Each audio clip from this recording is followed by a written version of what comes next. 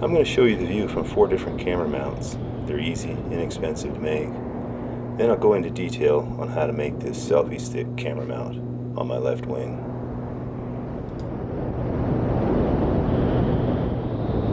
Here you can see the attach point for this selfie stick is barely visible.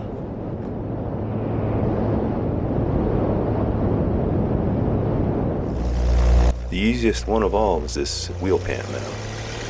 Gives you kind of a different perspective.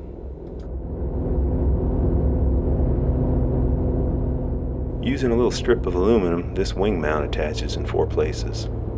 You can see that next camera mount on the tail.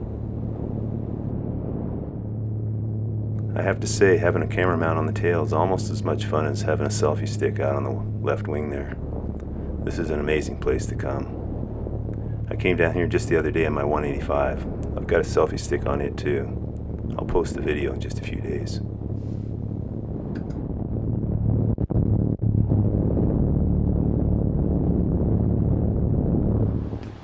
Hi, welcome to me and Joe's Hangar. I'm Chris. I'm going to show you some camera mounts that are easy to make. I used them on my rocket. Let's take a look. This is the first one. It's a selfie stick mounted on my left wing. That's the one I'm going to talk about mostly today. But before we get started, let's take a look at just a couple other camera mounts.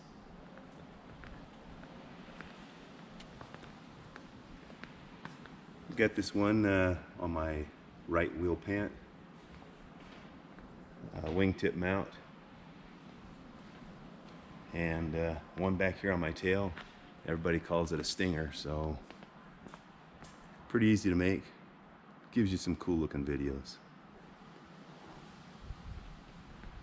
I've got some of these mounts on my 185 also.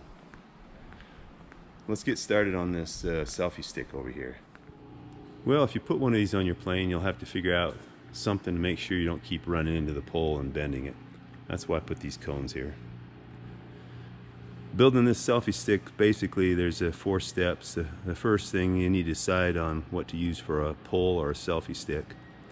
Then you need to figure out a way to attach your camera to that pole, and then your selfie stick has to have some kind of a platform to clamp to, and then that platform has to be attached to the plane. The way I did is I used 10 L-shaped brackets and attached it using the screws that hold my wingtip on. Well, to build the brackets, I had a bunch of these little strips of aluminum cut up. They're 1 inch wide, and I believe this was 3/32 that I used. The only thing I'll say about making the brackets, it'd be nice if you have a brake, but I just used a vise and a couple blocks of wood. You want to put a nice radius on it, and if you bend it too sharp like this, here you can see it stretches the metal on the outside of your bend, and in fact you can run your fingernail across it and you can actually feel where it's tearing apart there. So don't bend it so tight that you weaken the metal. Just put a nice radius on it. These are actually 1/8 inch pieces. I used them on a different plane. So the first step after getting all your brackets made, and I used 10 because I have to say the whole time I was doing this, my greatest concern, and yours too, would be making sure nothing falls off your plane. I kept thinking in the back of my mind, you know, that saying, it's all fun and games until somebody gets hurt, and I thought of all the different ways something could go wrong. So what I did is I got these brackets and I attached them to the wing here. I used different screws than the ones I pulled out. About an 1/8 inch longer is what I used. If I were to do it again, I'd probably turn the brackets out this way. It's a little cleaner look than having them like so. Then before you attach them to your wing, you'll want to put some kind of a pad in there. Bicycle inner tube works good. Airplane inner tube's a little bit on the thick side. I ended up using this pink stuff here. It's well, I found it in the kitchen. I think it's for setting hot dishes on, but my wife doesn't watch my videos. So I also, you'll notice up here, I put 5 of them right up here in the front because I figured that's where most of the stress is, since this pole is out in front of the wing. And then a couple in the center and 3 in the back. Then I actually went and flew the plane a couple of flights like that. I didn't think there'd be any effect, and sure enough there wasn't, but I wanted to fly it with those on there just by themselves. Also, make these brackets just a little bit longer. You can always cut them off later on. The next step, I used a piece of aluminum angle. I'm not sure if you can see it from this side. Let me go over here. I used a 4-foot piece of aluminum angle, and that is an 1/8 inch thick. I held it up to my brackets, and then I clamped it on in the front, and I clamped it back in the back. And I stood back and I adjusted it kind of back and forth, trying to get the angle I wanted. As a matter of fact, I actually clamped in my pole at the same time to get a good idea of what angle I was looking at. Once you're happy, mark it, and then drill through your piece of aluminum angle through your L brackets. I use number 8 screws with locking nuts on the back. I also countersunk the screws on the side that your selfie stick is on, so it wouldn't interfere with mounting your pole. And then I went and flew it like that to see if there was any effect. I couldn't tell. I didn't notice any difference in the way it flew. Everybody asked me what it was for, and people kept asking me if that was a missile rail. But it makes a nice platform for clamping your selfie stick. So the next thing is deciding what to use as a selfie stick. I ended up using a piece of 1/2 inch electrical conduit from Home Depot. And there's a couple reasons. I looked at aluminum. Aluminum was, I thought, just a little bit too soft, and in the beginning I was just experimenting, and I thought it was too expensive for just experimenting. So I ruled out the aluminum. I looked at these carbon fiber poles that you use to attach a microphone, and when you're doing videos. I found some nice ones around $80. They were telescoping. They already had a way to mount your camera on the end. But my biggest concern was I didn't want anything that could maybe snap or break off. That might be unfounded, but again, I was worried about stuff falling off my plane. I figured the liability would just never end if some kind of accident like that happened. So I've settled on this. You can buy a 10-foot section of this 1/2 inch electrical conduit over at Home Depot. Pick out a straight piece. It's stiff, it's fairly lightweight for what it is, and it's cheap.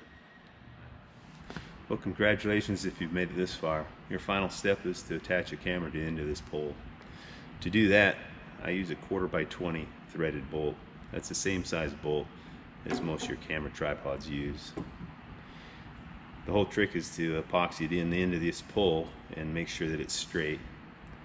Probably not a big deal if you're using a non-360 camera, but if you're using a 360 camera and the camera is not straight in a line with the pole, then the pole may show up in your video. So there's a couple ways that I've used to make sure that it helps me keep that bolt completely straight in there.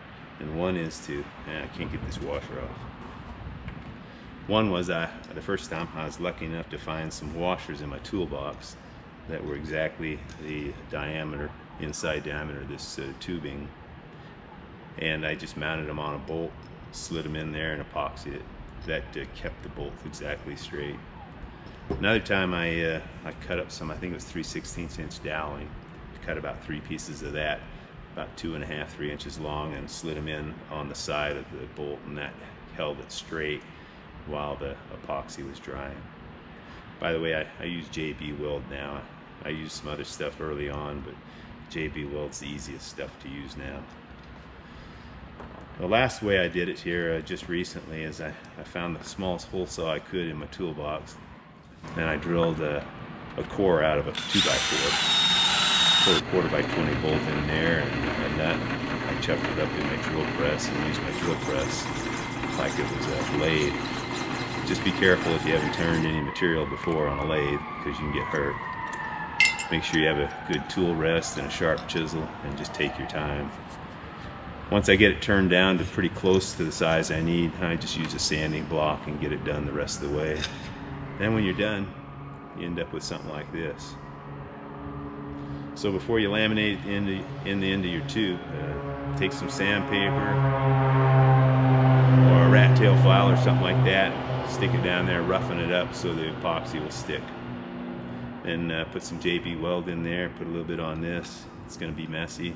Slide it in. I push it all the way down there until I think that's about the right amount of thread showing. Fill that up with some JB Weld. Then I take a piece of scrap aluminum with a 1/4 inch hole in it, put it over the end. Finger tighten a nut down on it just to hold it in place. Then turn it upside down. Go set it up against the wall, let it dry that way. That keeps the epoxy down here so it'll grip hold that piece of aluminum on the end. Once it cures, then I take my angle grinder and trim off the excess aluminum, and then I use a hand file and polish it off like this. Gives it a nice finished look though. So when you're trying to determine how much thread to leave showing, don't worry too much. Err a little bit on the side of too much versus too little, because you can always take 1 or 2 washers and shim it. In fact, I use one right there. Then I use this rubber grommet because it's nice and squishy, but you can also take a computer mouse pad and cut it up, make some little washers like this, punch a hole in the center. The reason I do that is because when you're tightening your camera down, it tightens up on there nice and slow, and against that rubber kind of grips the camera and holds it in just the position you want and keeps it from backing off, losing your camera. So you can set it just like that and it'll stay there. So if you don't use these cameras, I like to use the Insta. It's nice and streamlined and it looks kind of cool. But if you use a GoPro style, just get a GoPro, I think it's GoPro tripod adapter. Looks like that. You can screw that on and then attach your GoPro. Thing I like about these is they're fairly new cameras, so the technology is the newer technology, so that stabilization is great. After all, it does sit out here and bounce around quite a bit. You'll want a camera with good stabilization, and the stitching between the 2 lenses is great. Anyway, hopefully that gives you some ideas. You can probably take them and improve on them, and just be careful. Make sure nothing falls off your airplane.